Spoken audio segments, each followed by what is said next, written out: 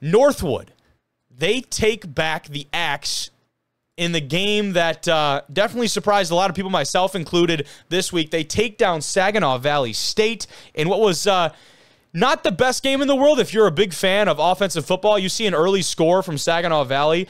That would be the only one for Saginaw on the day, and it happened in the first quarter. Another deep ball here. That one, though, to the defense. Northwood takes it away. That was a part of the reason they were able to stop Saginaw. They scored in the second quarter. This one went into halftime 7-7. You see the touchdown there for the Timberwolves. They kicked a field goal in the third quarter. That would be the end of the scoring for the entire game.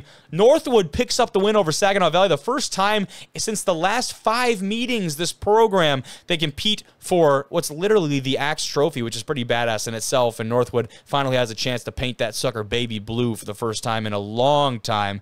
Saginaw, coming off a big win over Winona State, was not expecting this result at all. Shout out to Northwood.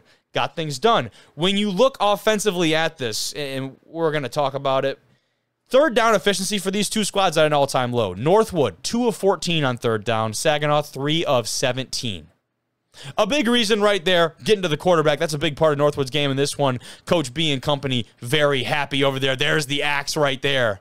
The fellas get the chance to hoist that thing. Not a lot of Northwood teams have been able to do that in recent history, so really excited for those guys to be able to go on a run and do that. They certainly, it feels like they got a different energy around this squad over there right now.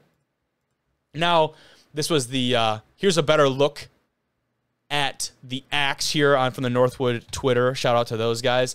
And potentially, let's see here. The best response to this graphic featuring the axe coming from Northwood Strength and Conditioning. Where do people find this shit? The Cardinal looks like he's being dramatic as hell. I don't know if he's actually dead or not, but the message comes across very clearly. I love this. I love the pettiness of this, and Northwood's been holding on to that photo for quite a long time. I love the fact that we're finally able to use that. Shout out to Timberwolves and company over there. Excited to be able to talk about those guys.